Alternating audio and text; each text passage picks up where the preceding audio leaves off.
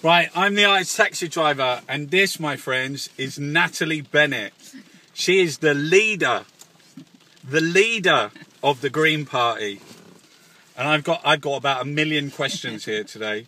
Right, privatised NHS, privatised education, privatised infrastructure, like our railways, buses, water, electricity, gas, postal service, judiciary, a privatised civil service. What is the point of a government? Is it just to collect taxes for the corporations? Well, that's the situation that unfortunately our current government is taking in. We have this model of privatisation, which of course has really been ruling for about the last 3 decades. And yet what we really know is the people who are using these services, who need these services, who rely on them. We know that this is basically built on 3 things. It's built on putting public money into private hands to private profits. It's built on cutting the wages and conditions of workers. And it's based on cutting the quality of services. And, you know, for the government it has one huge further advantage. When everything goes wrong, there's total deniability. Where's the responsibility? The minister says, well, you know, I'm sorry things went wrong, but it's all the private contractor's fault. And we've lost the democratic accountability. And I think one of the things that wasn't on your list that's particularly important is the whole issue of prisons, probation service, policing. And one of the things that we need to be saying absolutely is the coercive power of the state should never, ever be in private hands. But then neither should the railways, neither should the water companies, neither should all of those other things, because we know that privatisation is just a failed model. But what I was saying was the government it's a corporation. It's like Tyrell in Blade Runner.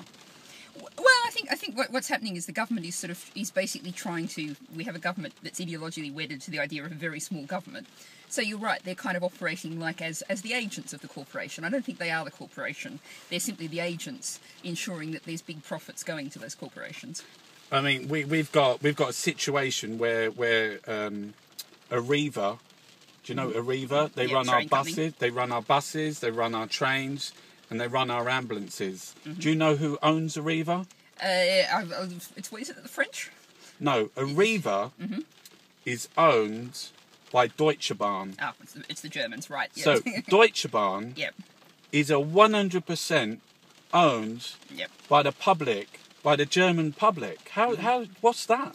Well, I think one of the things that showed is one of the reasons why people sometimes give for opposing Caroline Lucas's private members' bill to bring the railways back into public hands is they say, oh, EU rules won't allow us to.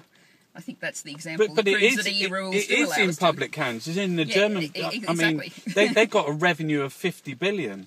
Yeah, no, exactly. I mean, what we need is to have our railways run by us, for us. And that's not what's happening at the moment. It's being run to create profits, as you say, for a German state-owned company.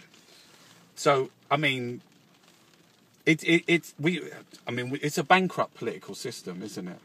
Yeah, we have a political system at the moment that's just clearly failing everybody. And it's interesting, I was down at Balcombe where there were the fracking protests and talking to a woman who was from the next village down. And I suspect she might have voted Tory pretty well all of her life. But she said to me, and there were tears of frustration in her eyes, the system isn't working for me anymore. Why doesn't politics work anymore? And, it's interesting when you have someone from Sussex, from a very traditional political background, feeling like that, and that's reflecting the views of people up and down the country. I mean, we have the Liberal Democrats in coalition with the despicable Tory party, and then we got Labour endorsing government policies.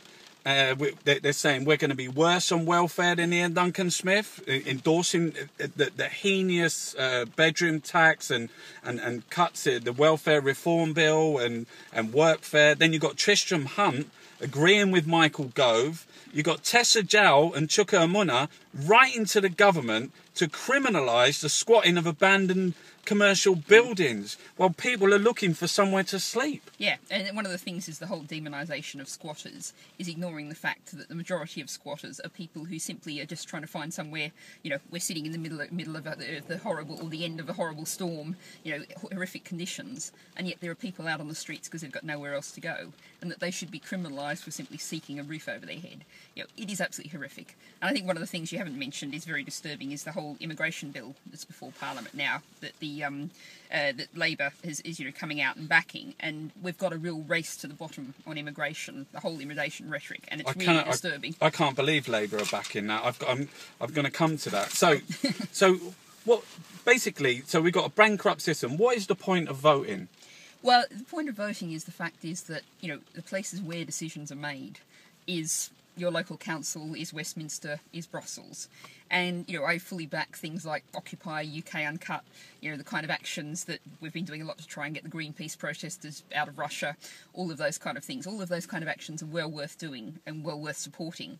But ultimately, what we need to do is get the right people into your local council, into Westminster, into Brussels. And that's the only way we're going to change things. That's where decisions are made. And, democracy is where we need to be. We just need a very different sort of democracy. Well, I can guarantee you the majority of people that will be watching this, the people who watch my channel, they will not vote. They're not interested in voting for Labour, the wars in Iraq, complicit in privatisation. They will not vote Tory, and they certainly won't vote Lib Dem. What are they left to do? Well, obviously I'm going to say vote Green, because I'd urge them to look at our policies, look at our manifesto, look at our policies for a sustainable society, and see that, all of those things like renationalising the railways, publicly owned and publicly run NHS, making the minimum wage a living wage, all those kind of things are in our manifesto. But what I would say is, the real problem with not voting is what you're actually being counted as is the kind of people who are happy enough as things are so they can't be bothered to vote. And that's where not voting really does get counted. Well, I disagree with that. I would say that the more people that don't vote, the more people that stay. Unless something changes radically, party politics has to be the floor has to be. It has to go.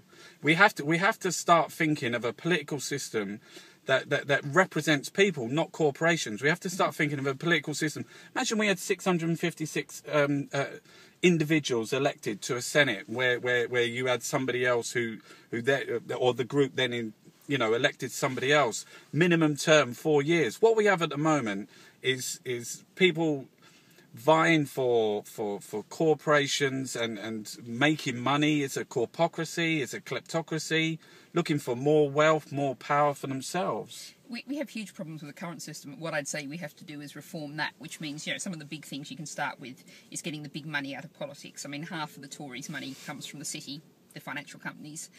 We have a situation where, because of first past the post electoral system, huge numbers of the MPs over there in Westminster just behind us, they're there in safe seats. The old line goes that you can pin a red rosette or a blue rosette on a donkey and it will get elected. And, if we went for a proportional representation voting system, so people could feel like their vote would really count, and, if we have, say a 5%, once a party gets over 5%, they get elected, then people can know that their vote will count. Whereas up and down the country now, there's lots of people who live in places that are very safe Tory or safe Labour, or if there's such a thing still, safe Lib Dem seats, where for their whole life they can keep voting and never elect anybody, and that really, isn't right and can't continue. But we're living in a society of greed that rewards greed. We live in a society where every single day, rich people get to gamble on whether poor people eat or starve. What kind of a society is that? Well, I think, that you're absolutely right. And what's happening is the rich are getting richer and the poor are getting poorer. The figure that I often quote is in 2011, the richest 10% of people got 12% richer. Top 10%, 12% richer. The rest of us got poorer. And that's something that simply can't continue. That's one of the things about our current economic system is, we have a whole model setting out how we'd like it to change. But what's absolutely clear and certain is that it will change. It's not sustainable, it's not stable in its current framework, because the money's being concentrated in more and more people's hands, concentrated more and more out of countries but in little tiny tax havens.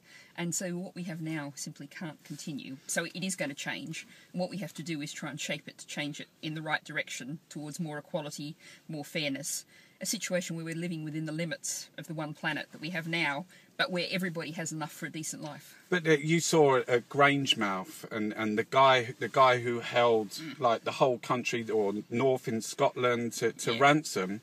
He come out of it with a government loan, taxpayers' money. He made the deal from his yacht. A billionaire that puts his profits offshore. These are the people that are running the country. David Cameron, they were laughing at the way that the unions backed down.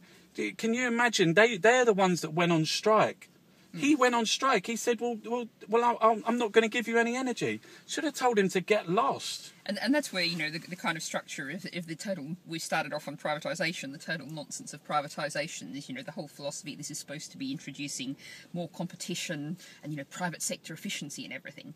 But, you know, there you have a monopoly that's allowing people to allowing one person to hold the whole country to ransom. From his yacht. Can't be, his yacht. That makes it particularly, you know, extremely annoying, but, you know, he shouldn't be doing it from wherever he's doing it from.